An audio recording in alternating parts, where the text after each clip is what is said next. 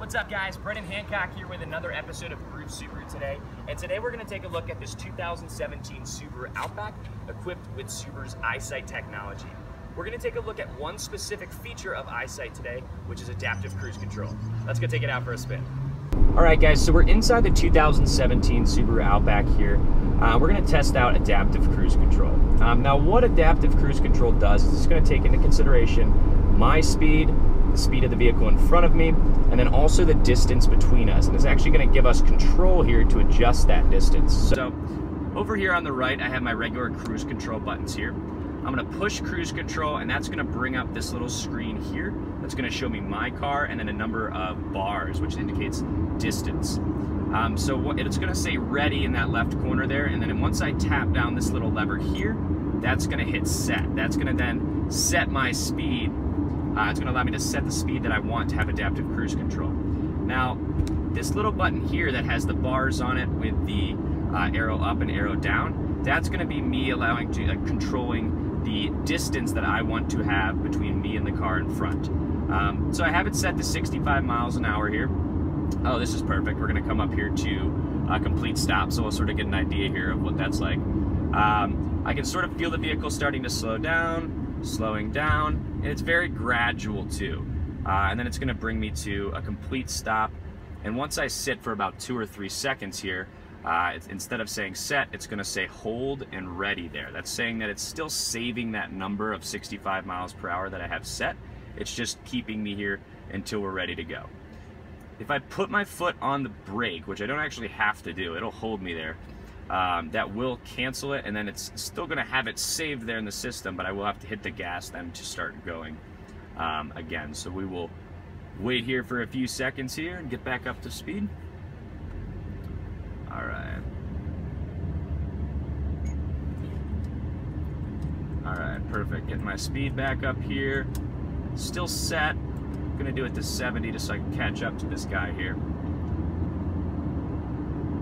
So unlike with a lot of other adaptive cruise controls, what it does is it really is going to allow me to much more gradual feel. Now, while it's still using the same technology as the pre-collision braking, the difference really in those two is that adaptive cruise control is going to be a much more subtle braking acceleration.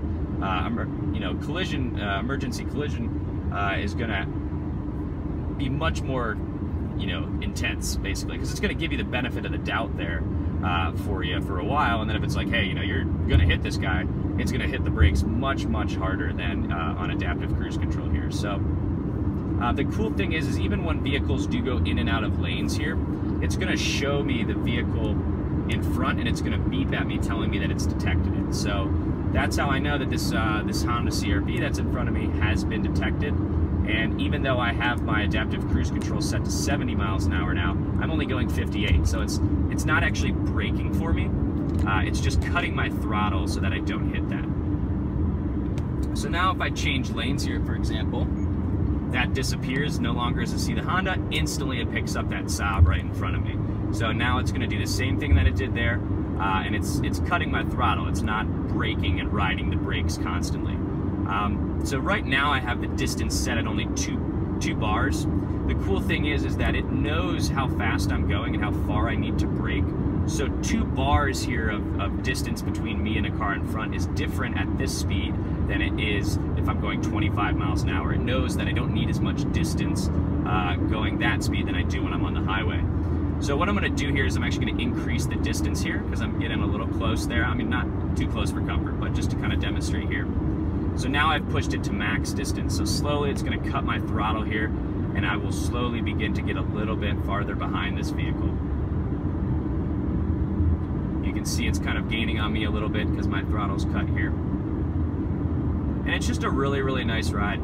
I mean, it's not just good for the highway. It's actually good for, rush hour traffic when you're not necessarily going to a complete stop, but there's a lot of braking and accelerating and stuff, because it's just going to do a lot of that work for you. You don't need to constantly be braking when it can basically cut the throttle for you and actually help save your brakes and get you better fuel economy, which is nice. So you can see there's quite a bit of a difference in distance now between me and that Saab because I have increased the distance that I want between me and that vehicle in front. So now the EyeSight system, we're in an Outback right now. You're gonna get the same technology now, not only in the Legacy, which you had last year as well, but you'll also get this for the Forester. Previously, you know, you didn't have that. It came on a little later. I think it was maybe 15, or yeah, it might have been the first year with EyeSight for the Forester. So they've really stepped up their game. They've added this, you know, adaptive cruise control. Lane keep assist, which we'll actually show you in another video, is another element that they have added specifically for this year to the Forester as well. That was previously just the Legacy and Outback that had it, but really just an amazing feature. I think they've done really, really well with this adaptive cruise control. And it's something I really enjoy having. If you guys haven't subscribed to our channel, check us out. It's just Groove Subaru on YouTube. Check out a couple of our other videos. We did a review more in-depth of the 2017 Outback, so check that out. And also check out our video on lane keep assist. See you guys next time on Groove Subaru Today. Thanks for watching.